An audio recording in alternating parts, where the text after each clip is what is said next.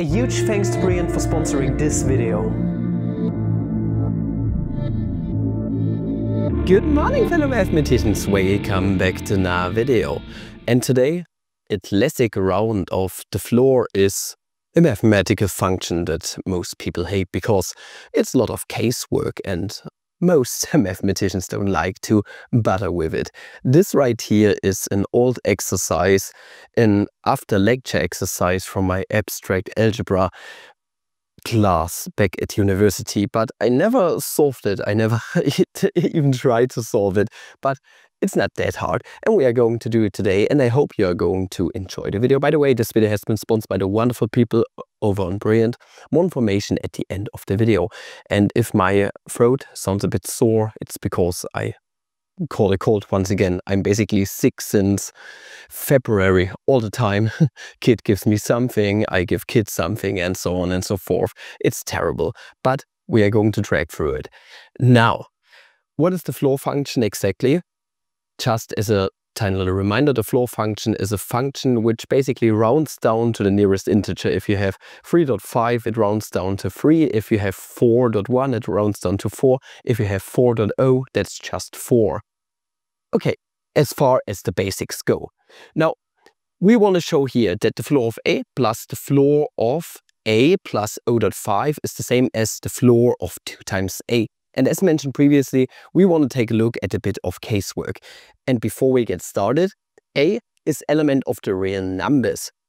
Now, each and every real number can be decomposed into its fractional part, so that's the thing behind the decimal point, and the whole integer part. So at first we are going to redefine A.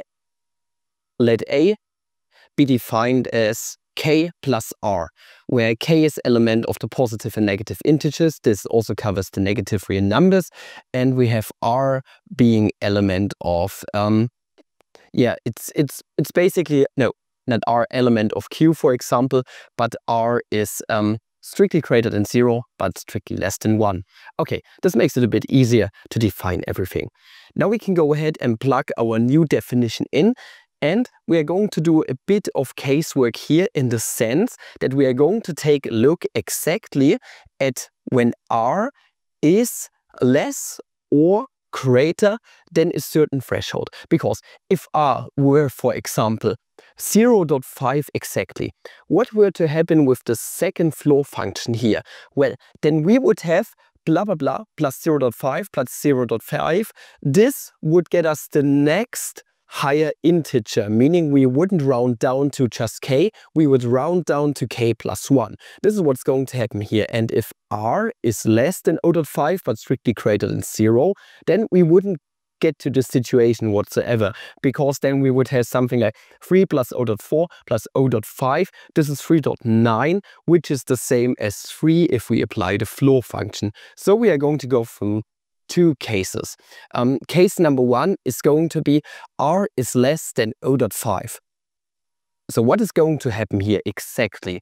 Then we are going to take a look at the floor of A at first. The floor of A is the same as, in this case, k plus something less than 0.5. It really doesn't matter for this case what the first one right here actually is, but no matter what we do, we are going to round down to k overall. So the floor of A is going to evaluate to k overall. Now what about the floor of A plus 0.5? As per my example that I told you about a second ago, we would have something like 3.4 plus 0.5, which rounds down to 3. This right here is going to give us exactly k once again. Okay, and now what about the right-hand side, 2 times A? The floor of 2 times A is exactly, by our definition of A, the same as the floor of 2 times k plus r.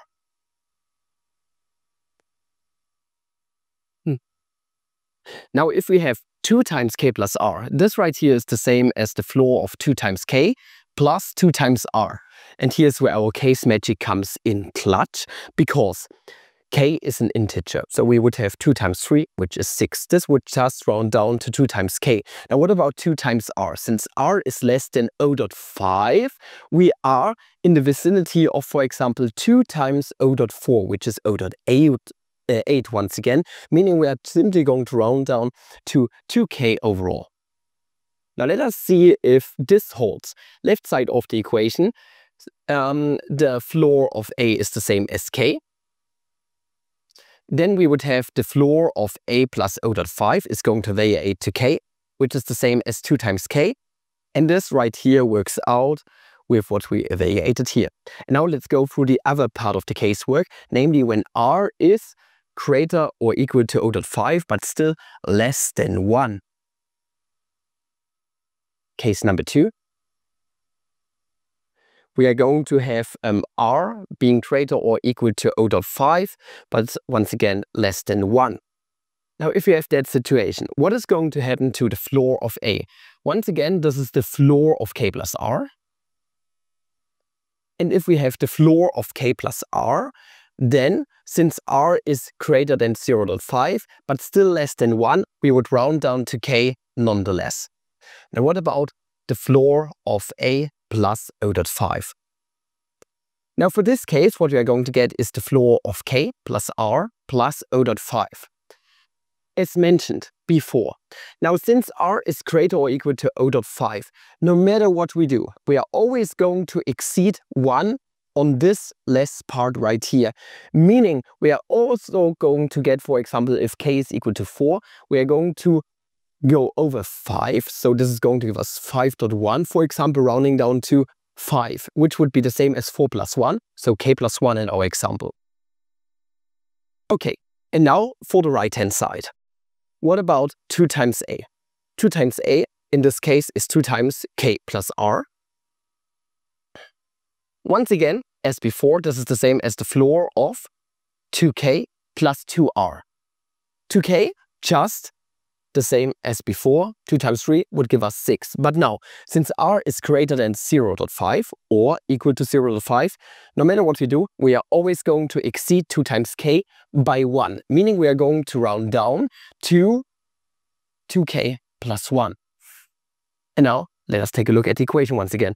The floor of a plus the floor of a plus O dot 5 is going to be the same as k plus 1. And by what we can see here, k plus k is the same as 2k.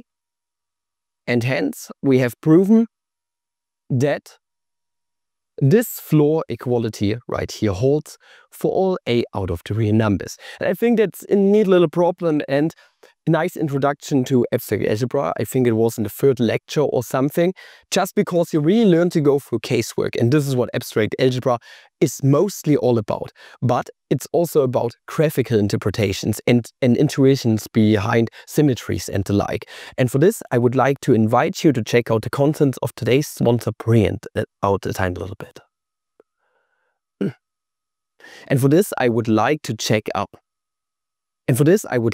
check out the contents of today's sponsor Brilliant a tiny little bit more. Now, abstract algebra is a wonder of mathematics. It's hated by so many people, but it's also extremely beautiful. Just take a look at the symmetries of a permutation group, for example, or cyclic group.